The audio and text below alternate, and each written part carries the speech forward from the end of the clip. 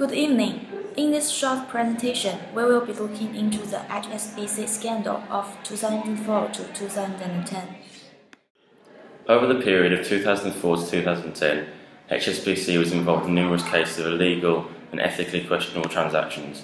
These were carried out without being recognised and therefore stopped by any of the preventative measures put in place to counteract such activity. These transactions were multi-billion-dollar movements from high-risk sources. These failures were eventually discovered and led to an investigation by the US Senate. The disclosure was made when HSBC's chief executive Stuart Gulliver sent out an internal memo. This memo detailed how senior officials admitted their failure to properly implement money laundering controls. Gulliver stated, "It is right that we be held accountable for and take responsibility for fixing what went wrong. This is something which should have been identified from the outset." UOB News have recently found out that money laundering scandal has been linked to terrorism and drug dealings. This illustrates exactly how serious the matter is and how senior officials at HSBC should be ashamed. The main reason that is behind HSBC not supporting the money laundering is maybe due to the weakness within HSBC's internal control and the governance policies. Management failed to report suspicious activity reports, and it's speculated that at one time there was a backlog of 17,000 unrevealed sales.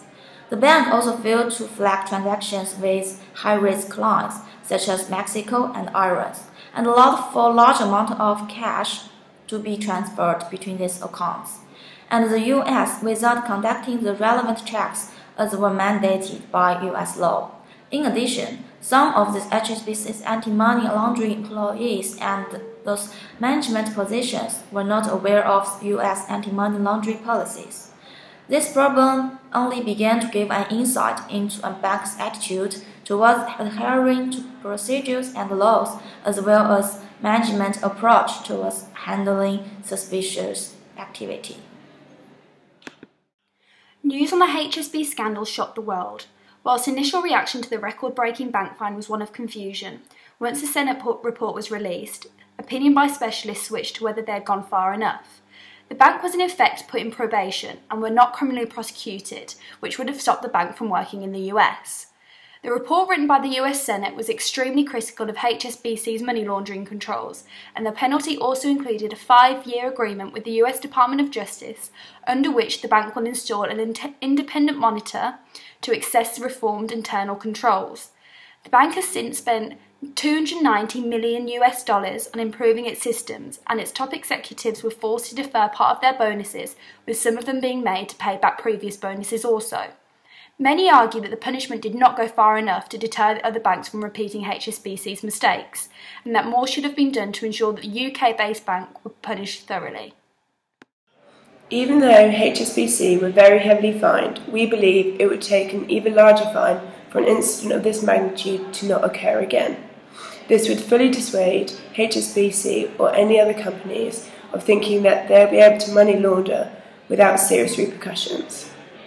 The Corporate Governance Code is also key to consider, where the focus must not solely be on clarity of roles and accountability, but also on employees' and managers' behaviour in relation to these set rules. Other remedies that we suggest include supervision of peers to remove the risk of fabricated records, segregation of duties so that no person has too much power or control, as well as transaction authorisation and independent verification.